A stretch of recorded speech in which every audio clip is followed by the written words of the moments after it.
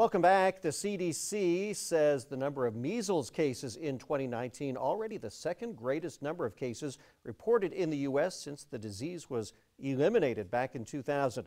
Nobody likes going to the doctor to get a shot, and especially kids, but physicians and other health experts say vaccinations save lives. Here's one local family that is urging people to vaccinate.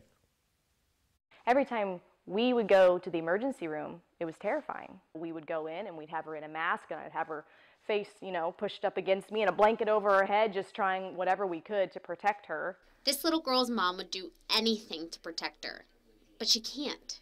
We're going into this ER with all these other sick kids who have who knows what, and here we have this child that has nothing to fight with.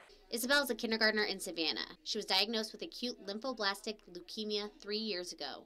She just turned 6, and her cancer is in remission. First started getting her chemotherapy.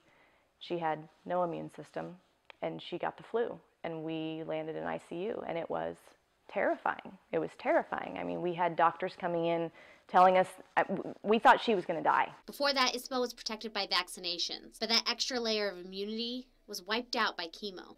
Forced to depend on everyone else for protection, her family was anxious to be around anyone unvaccinated. For it to be something that people could be trying to prevent, but just choose not to, it's frustrating. Vaccines protect you from mumps, meningitis, chickenpox, polio, and others. Some of those diseases, a normal, healthy person would get it, and maybe they would get a little bit sick, and then they get over it, and it's not a big deal. But for somebody like my daughter, who had no immune system, if she were to contract something like measles, it could kill her. Preventable infectious diseases like measles are currently not widespread in the U.S., thanks to vaccinations and a thing called herd immunity. If you do vaccinate, you have a 95% chance of being safe. But then if you surround yourself with other people that are all 95% protected, that herd immunity really takes off and protects the vulnerable.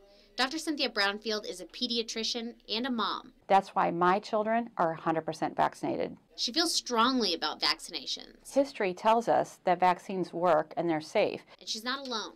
Experts say research proves vaccines have prevented millions of diseases and thousands of deaths in the U.S. since the 1950s. Americans who are unvaccinated put themselves, their families, and their communities at risk.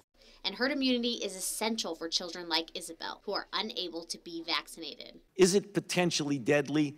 Absolutely. Still, anti-vaccination movements are growing. Mumps and measles outbreaks erupting in states like Washington. Most of the cases that we're seeing are in unvaccinated communities. The World Health Organization has listed vaccine hesitancy on its list of 10 threats to global health in 2019. Right up there with HIV, Ebola, and superbugs. According to WHO, this hesitancy threatens the progress made in tackling vaccine-preventable diseases. And social media has made the problem worse.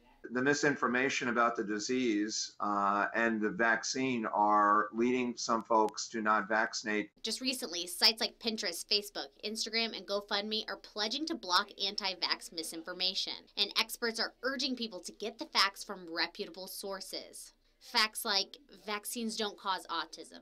This has been completely disproven. In fact, the person who actually brought that study about has lost their medical license. All their publications have been reversed. And that there's no evidence of a big government or big pharma conspiracy. I do not earn $1 more or $1 less based off of my recommendations for immunizations. And while Isabel's mom knows she can't convince every single person, she hopes a few see the story and remember children like hers. It's not just about their life, it's not just about their children, it's about everybody's children. Reporting in Savannah, Madeline McLean, KQ2 News. Doctors say anyone with concerns about vaccines should discuss them with their child's pediatrician.